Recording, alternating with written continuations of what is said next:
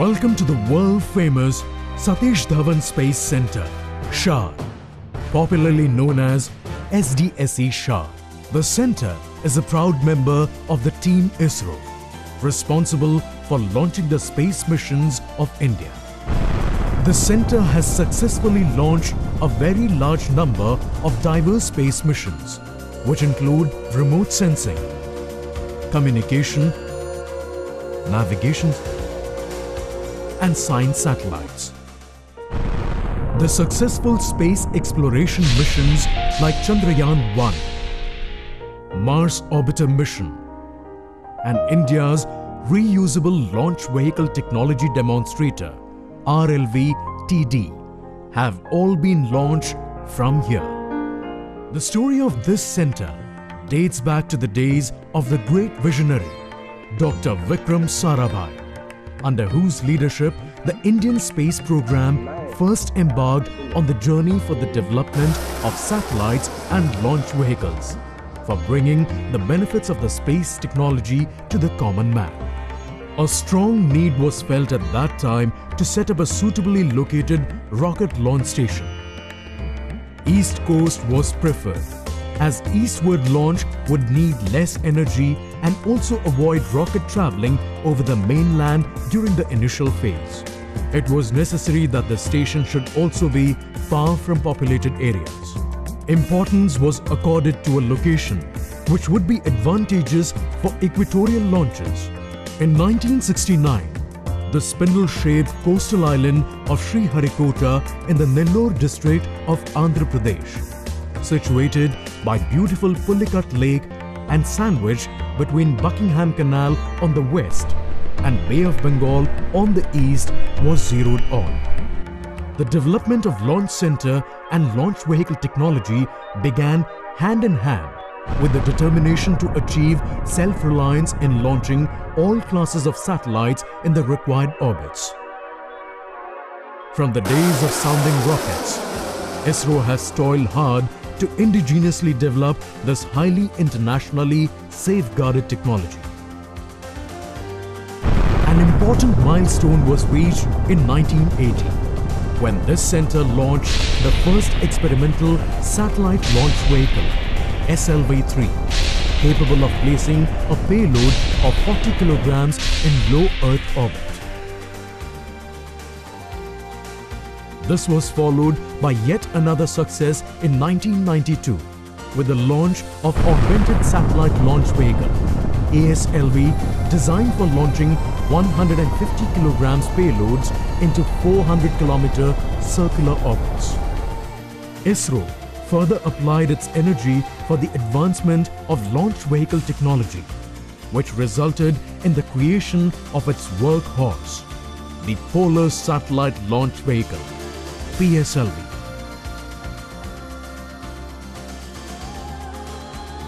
The first successful flight of PSLV-D2 took place from here in October 1994. In 2002, the center was renamed after another great, Professor Satish Dhawan, the former chairman of ISRO. Shri P. Kunnikrishnan is the present director. The center has kept pace with the requirements of launching larger rockets, and the facilities here were gradually expanded to meet the growing needs of the nation. Team ISRO is proud of its fleet of launch vehicles, which places most of our satellites in the orbit. The Geosynchronous Satellite Launch Vehicle, GSLV, GSLV Mark III, and now the recent success of Reusable Launch Vehicle Technology Demonstrator, RLV-TD, are the result of the hard work put in by the scientists of ISRO over generations. SDSC SHAR has also grown alongside, developed many new facilities for the large number of launches. Today, it is one of the best-known names among the spaceports of the world. The center has 2 satellite launch complexes, each equipped with liquid propulsion, including cryogenic propellant fueling, fuel storage and servicing, integration and assembly of rocket stages, satellite preparation, checkout and launch operations. The first launch pad was built in the early 1990s, primarily for launching the PSLV. A few hours before the launch, the MST is moved away from launch pad on a rail track.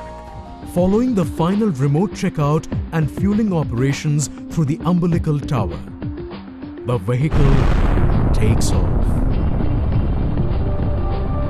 The second launch pad was developed to accommodate the PSLVs, GSLVs and also the future launch vehicle configurations such as GSLV Mark III. In this, the vehicle is assembled and checked on a mobile launch pedestal in the Vehicle Assembly Building, that is VAB. It is later moved to the launch pad on rails. This method reduces the pad occupancy and enables the vehicle to move back to VAB for protection in the event of any cyclone warning or other threat. Launch pad has a 70 meters tall umbilical tower, 3 vertically repositionable and swiveling access arms provide access to the vehicle.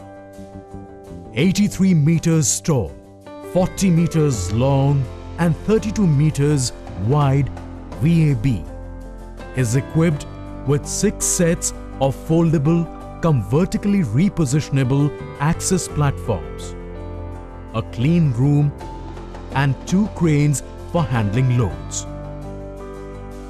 A kilometer-long rail tracks connect the VAB and launch pad. Mobile Launch Pedestal (MLP) over which the vehicle is integrated is a 16-wheeled bogie with 4 jacks that would lift the launch pedestal and tow it to the tower on the rail tracks. A host of services like launch vehicle tracking, telemetry, telecommand, mission control, real-time flight data processing, satellite tracking and meteorology or weather forecasting facilities, the Mission Control Center (MCC) and Launch Control Center (LCC) are situated about 6 kilometers away from the launch complexes. It coordinates and conducts the launch operations during the countdown phase until the injection of the satellite into the orbit. The MCC is linked to all the ground stations through communication links for voice and data transmission.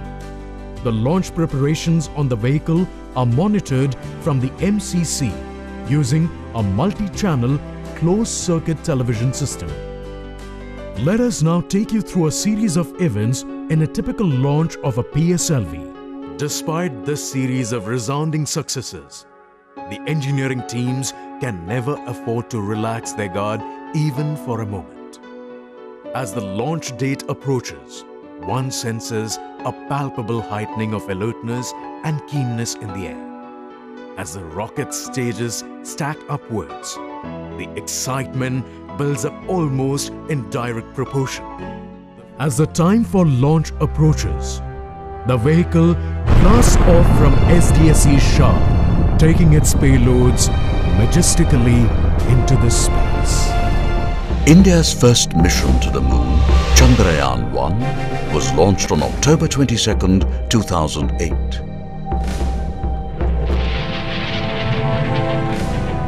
PSLV C-11 injected Chandrayaan-1 into a highly elliptical transfer orbit ETO measuring 250 by 22,000 kilometers. In the series of planned maneuvers, the orbit was raised in steps. The first event was that of LAM firing near the perigee, shifting the spacecraft to Earth-bound orbit EBN-1 of 300 by 37,000 kilometers. On the fourth day, Chandrayaan-1 was moved into EBN-2 of 336 by 74,000 kilometers. The next day, the spacecraft's orbit was raised to EBN-3 of 348 by 1,65,016 kilometers. On the 6th day after launch, Chandrayaan-1 was shifted to EBN-4 of 460 by 266,612 kilometers.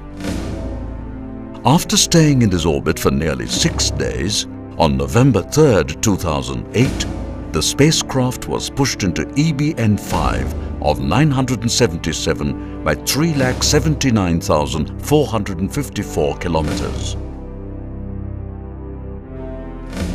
It was for the first time that ISRO was stepping out of the Earth's orbit to explore the space beyond. Navigating into deep space for about 5 more days, the spacecraft entered the lunar sphere of influence on November 8, 2008. When the spacecraft was about 500 kilometers above the lunar surface, a very critical lunar orbit insertion maneuver was carried to place Chandrayaan-1 in the lunar polar orbit.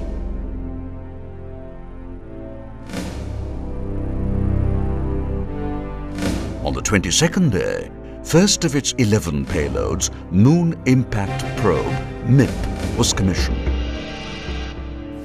On November 14, 2008, MIP acquired first images of the surface of the Moon ever taken by any Indian mission. The 35 kg MIP, with the colors of the Indian flag painted on it,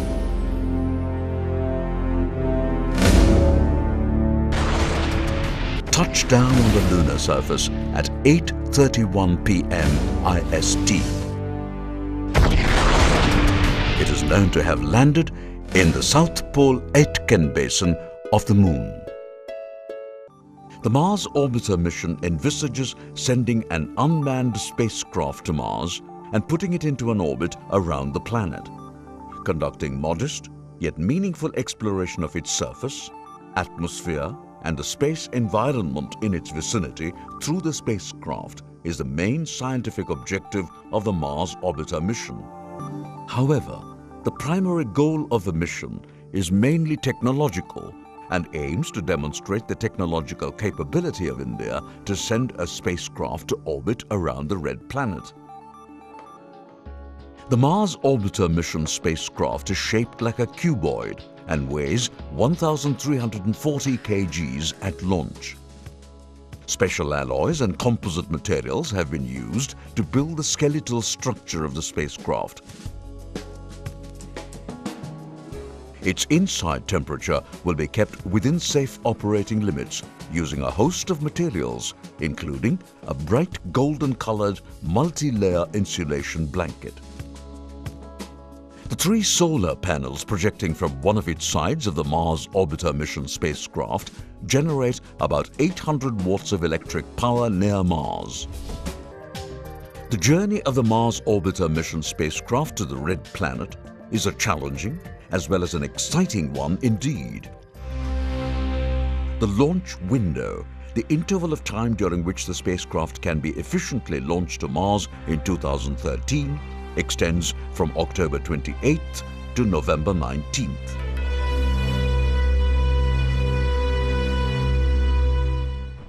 The mission to launch India's first Mars spacecraft happens to be the 25th launch of the versatile and well-proven PSLV and is designated as PSLV C-25. The launch is scheduled to take place from the first launch pad at the Satish Dhawan Space Center at Sriharikota, the Spaceport of India. After its liftoff, it will take about 42 minutes for PSLV C-25 to place the Mars Orbiter mission spacecraft into an elliptical orbit around the Earth. For the first time, ship-borne ground station terminals stationed in the Pacific Ocean will be used to monitor the performance of the PSLV's 4th stage, as well as the separation of the Mars Orbiter mission spacecraft from that stage. This parking orbit extends 250 kilometers on one side and 23,500 kilometers on the other side from the surface of the Earth. Later, the liquid apogee motor LAM, which is the main rocket engine of Mars Orbiter mission spacecraft, will be repeatedly fired to ultimately make the spacecraft follow a path to encounter Mars by September 2014 in its orbit. During its 300-day journey to Mars, the spacecraft will leave Earth's sphere of influence when it will move beyond 1 million kilometers from Earth. Then, it will travel in a curved path, mostly under the influence of the Sun. Finally, when the spacecraft is about 500,000 kilometers from Mars, it will come under the sphere of influence of Mars. As the spacecraft nears Mars after its 10-month-long journey, lasting millions of kilometers from Earth, its LAM will be fired again. This time, it will be to sufficiently slow down the spacecraft to enable it to be captured by Mars in an orbit around it. Once safely in an orbit around Mars, an intense observation of the red planet using its scientific payloads will begin. Besides the formidable challenges associated with the safe navigation of the spacecraft to Mars with minimum energy expenditure, many other daunting challenges confronted ISRO scientists at the time of building India's Mars spacecraft. Prominent among them were issues related to the radiation-intense environment in which the spacecraft has to operate during its lifetime, and wide temperature variations which it has to tolerate. Another challenge was the reduction in the power generation capability of its solar panels due to low solar illumination near Mars, as the red planet lies much further away from the Sun. In addition, the critical role of the spacecraft propulsion system, consisting of thrusters and LAM, made them to take additional measures to enhance its reliability. Nevertheless, based on their past experience, they confidently met those challenges and built the Mars Orbiter spacecraft in a record time of about a year. The result? India's trusted launch vehicle PSLV triumphantly waits to launch the spacecraft as the world watches. One of the prominent features of India's first Mars spacecraft is its ability to autonomously assess its health and take suitable actions at certain times to rectify problems on its own. This has been incorporated into the spacecraft due to the long communication delay time of up to a maximum of 42 minutes due to the enormous distances separating Earth and Mars. With two muscular solid strap-on boosters, a large liquid core stage, and a homegrown cryogenic upper stage with powerful CE-20 engine, it stands as tall as a 12-storied building. This is the next version of GSLV launch vehicle of India, GSLV Mark III. The design of Mark III has been perfected and adapted using the experience gained over time in development of its predecessors. The structure of the Mark III was tested for the atmospheric regime of flight in 2014 when it carried a crew module to a height of 126 kilometers. Both its solid and liquid propulsion stages performed with textbook precision. The crew module later descended to Earth in a controlled manner and was successfully recovered from the Bay of Bengal. The overall length of the vehicle is 43.43 meters and its weight prior to liftoff is around 640 tons.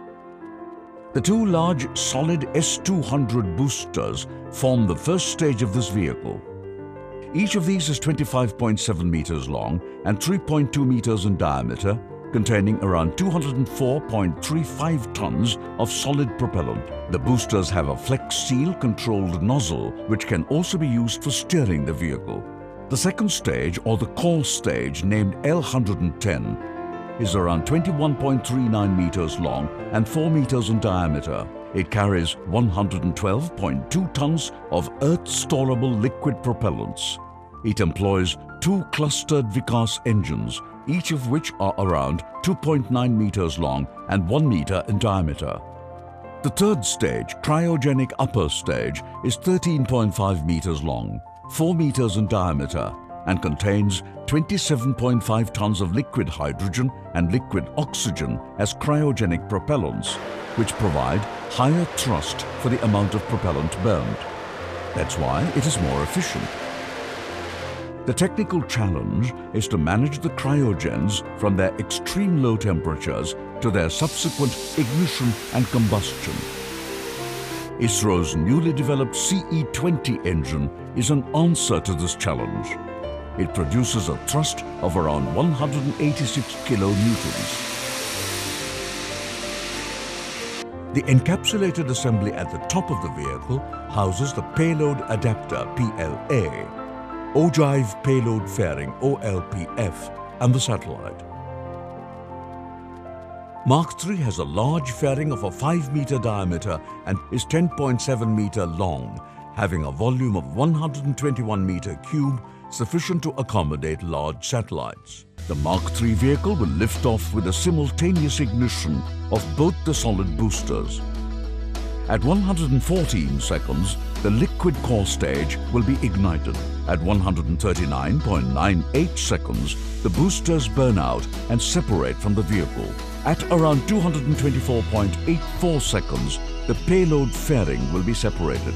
The liquid core stage burns out by 317.12 seconds and will be separated from the vehicle.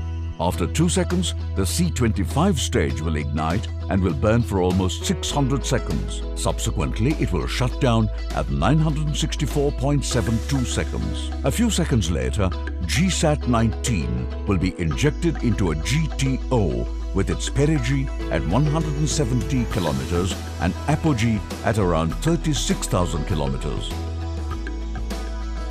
Once the satellite reaches its final orbit, the solar panels and telecommunication antennas will be deployed. The PSLV C-37 mission is very special.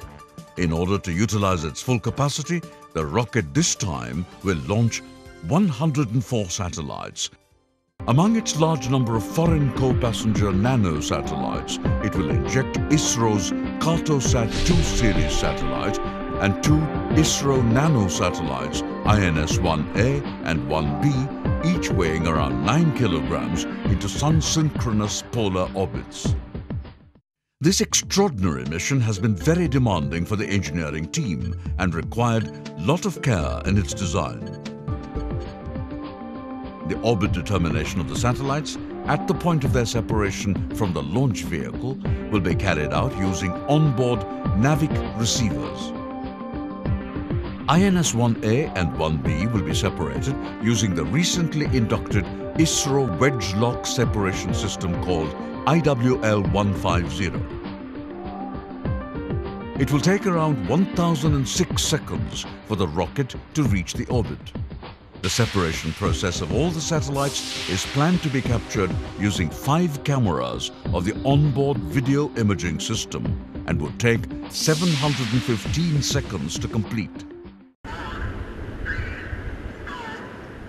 PSLV C-37 with the Cartosat-2 series spacecraft and 103 co-passenger nanosatellites lifted off majestically on 15th February 2017 at 9:28 hours IST from SDSC SHAR, Sriharikota, the Spaceport of India.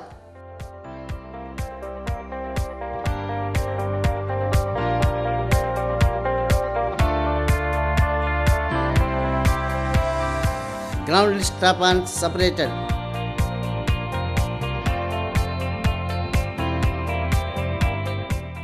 Air lift strap-ons separated. Heat shield separated.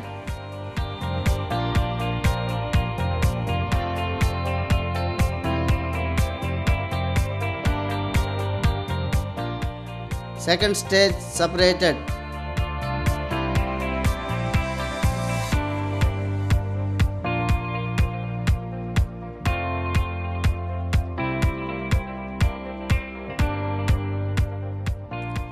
Third stage separated.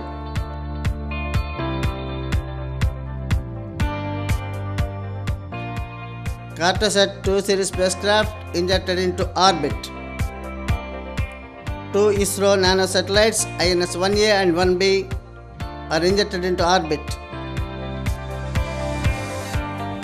The separation of nanosatellites can be viewed from both sides, one after another.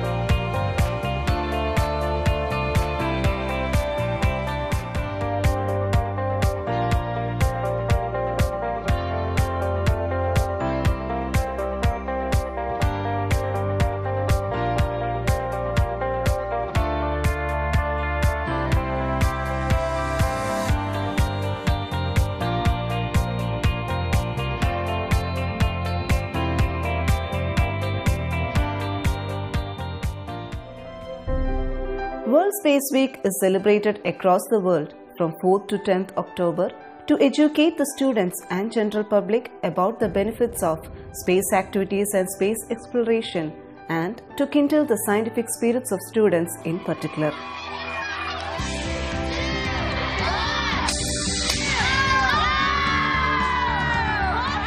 Variety of public outreach programs will be organized throughout the world towards this.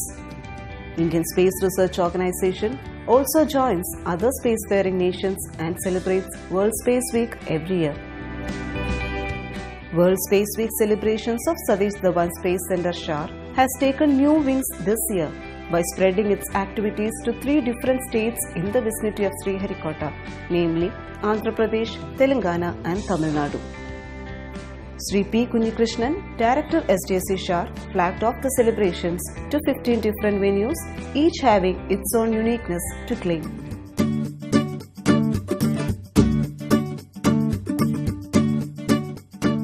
Children from schools, no matter government or private, no matter urban or rural, they joined hands with us.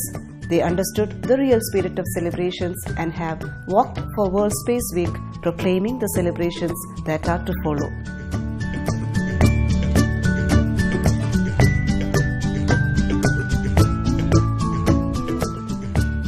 The enthusiasm of the students and the zeal with which they were shouting out slogans were a real boost to us.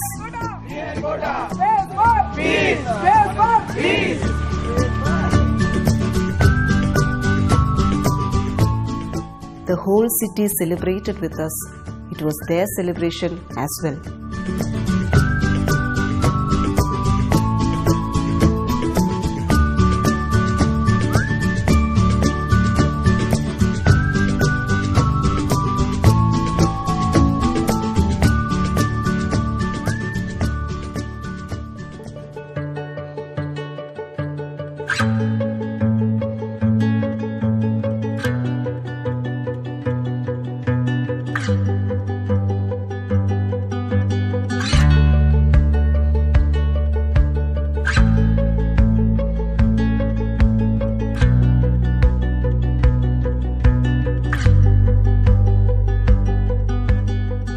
A real treat to the eyes, a storehouse of information, showcasing of our achievements and vision.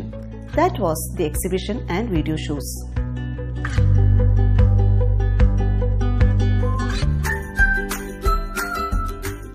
As part of the Space Celebration Week, where our primary objective has been to reach out information about what we are doing in space technology, what ISRO is doing, and also what world is doing in this. నేను మనస్ఫూర్తిగా chairman ఇస్రోని అభినందిస్తున్నాం. ఈరోజు ఒక వ్యాలిడిటరీ function awareness తీసుకురావడానికి, అదే సమయంలో ఆంధ్రప్రదేశ్ ప్రభుత్వంతో ఒక అగ్రిమెంట్ ఎంఓయూ చేసి ఏ విధంగా దీన్ని తీసుకుపోవాలనో అన్ని విధాలా సహకరిస్తామని చెప్పి ముందుకొచ్చారు. దానికి మనస్ఫూర్తిగా అభినందిస్తూ ఈ రోజు నుంచి I'm assuring you sir, we are not going to leave you. We bid adieu to you with great content. We could achieve our mission. You have welcomed us warmly. You have taken our vision close to your heart and had strived along with us to meet the objective. But it is not the end. It is a beginning to the gamut of celebrations that are to follow in the years to come.